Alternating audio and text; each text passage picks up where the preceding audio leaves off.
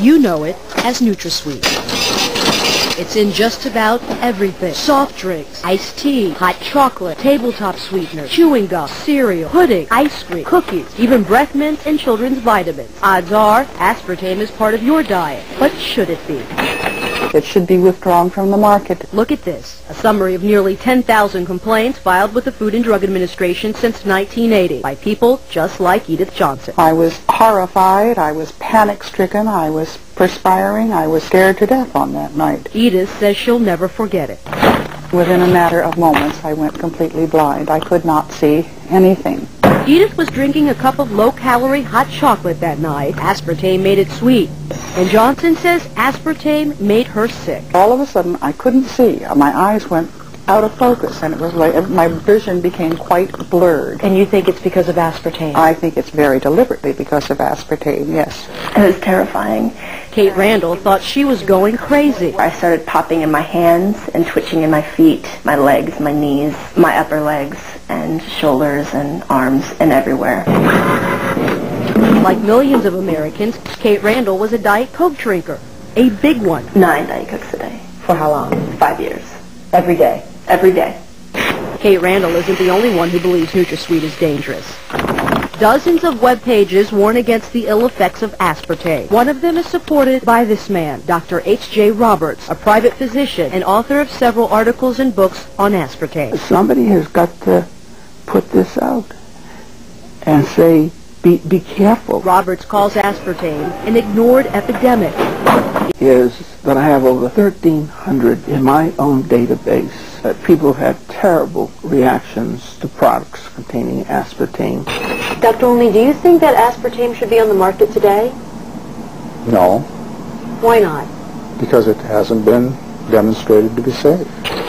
Dr. John Olney is a researcher at Washington University in St. Louis. I fed aspartame to infant mice and found that it produced the same kind of brain damage. That it indicates that if there's an adverse effect, a serious adverse effect in the animals, and if that adverse effect is absolutely proven in the animal research, then it should not be approved for human use.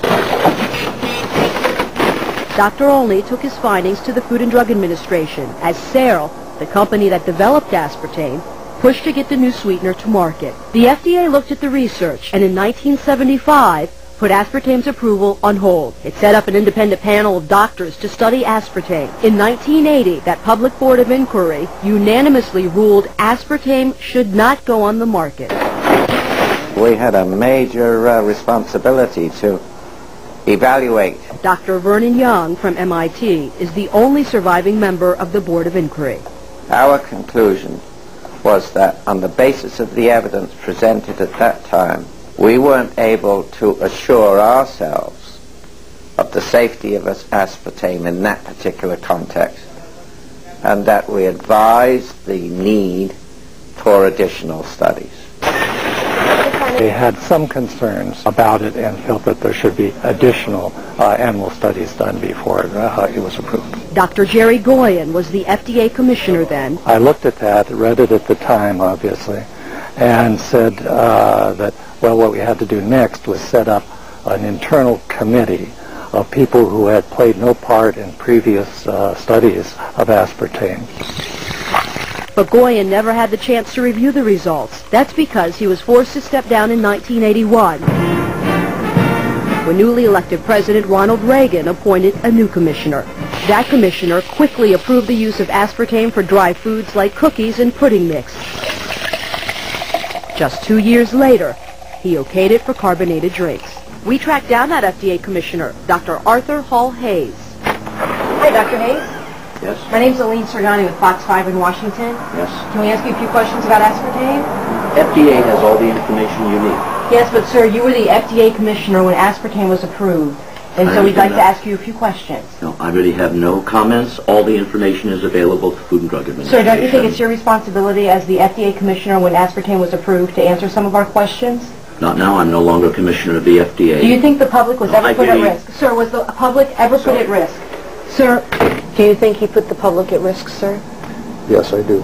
Senator Howard Metzenbaum has his own concerns. I can say that I was dissatisfied with the manner in which aspartame was approved. So Senator Metzenbaum requested a review of the FDA's approval process. I have a kind of recollection of it that sort of left a bad taste in my mouth. And it wasn't from aspartame. To understand the Senator's concerns, you have to realize what this little blue packet is really worth. Searle sells millions of dollars of aspartame each year. It's used in nearly 6,000 products, including Diet Coke. Searle had a vested interest in keeping aspartame on the market, and the American public had a craving for a calorie-free sweetener. It was a big public issue. It was a matter of considerable publicity and public attention. Between my first and second seizures, I asked my neurologist about aspartame and a possible link to seizures. The Senate's public hearings took place in 1987, but nothing came of Metzenbaum's worries. The committee decided not to request more studies and left aspartame on the market. So Fox 5 obtained these campaign contribution records. They show that Searle made contributions to several senators involved in keeping aspartame on the market.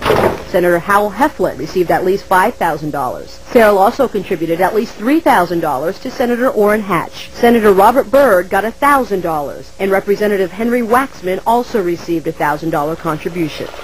And that's not all. We also learned that several federal officials were investigated for possible ties to Searle. I think the chairman of the FDA wound up in having some sort of economic relationship beneficial to himself with Searle Manufacturing, who at that time owned the rights to aspartame. The issue is really not an issue of science, it's an issue of politics. The Monsanto webpage links sites belonging to the American Diabetes Association and the Multiple Sclerosis Foundation. Both organizations have published articles supporting Nutrasweet. Monsanto does not mention its large contributions to both nonprofit groups.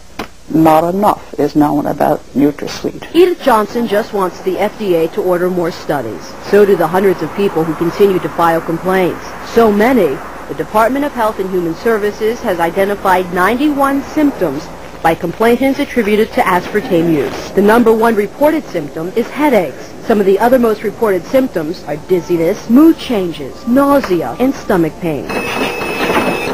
Absolutely, I think the FDA should revisit this issue. But for now, the FDA has no plans to revisit the issue. The agency wouldn't even designate someone to speak with us on camera. But FDA officials did recently speak with members of the Aspartame Consumer Safety Network. James Turner and Mary Stoddard say they've been trying for years to convince the FDA that aspartame should be taken off the market, but their most recent attempt failed. They barely acknowledge the possibility that some people may be harmed.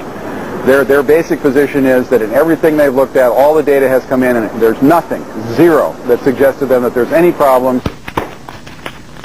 The Food and Drug Administration maintains aspartame is safe, but that's no comfort for Edith Johnson. You are talking with a very angry lady. I am furious today. They had no right to market it. My message to people is drink water. You don't need aspartame in your life. It's everywhere. Try walking down one aisle in the grocery store without finding aspartame in something. Is it safe? Should it have ever been approved? That all depends on who you ask. I feel very, very, very convinced that the data are quite clear that Nutrasweet is a very safe ingredient in our food supply. What would you like to tell people about aspartame?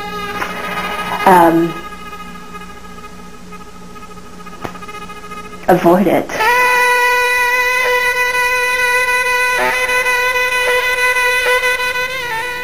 FDA representatives would not speak to us on camera, but they did send us this statement. In it, the agency stands behind its decision. The statement then goes on to say the FDA remains ready to act if it receives what it considers to be credible scientific evidence. But until then, Nutrasweet will remain on the shelves of your grocery store.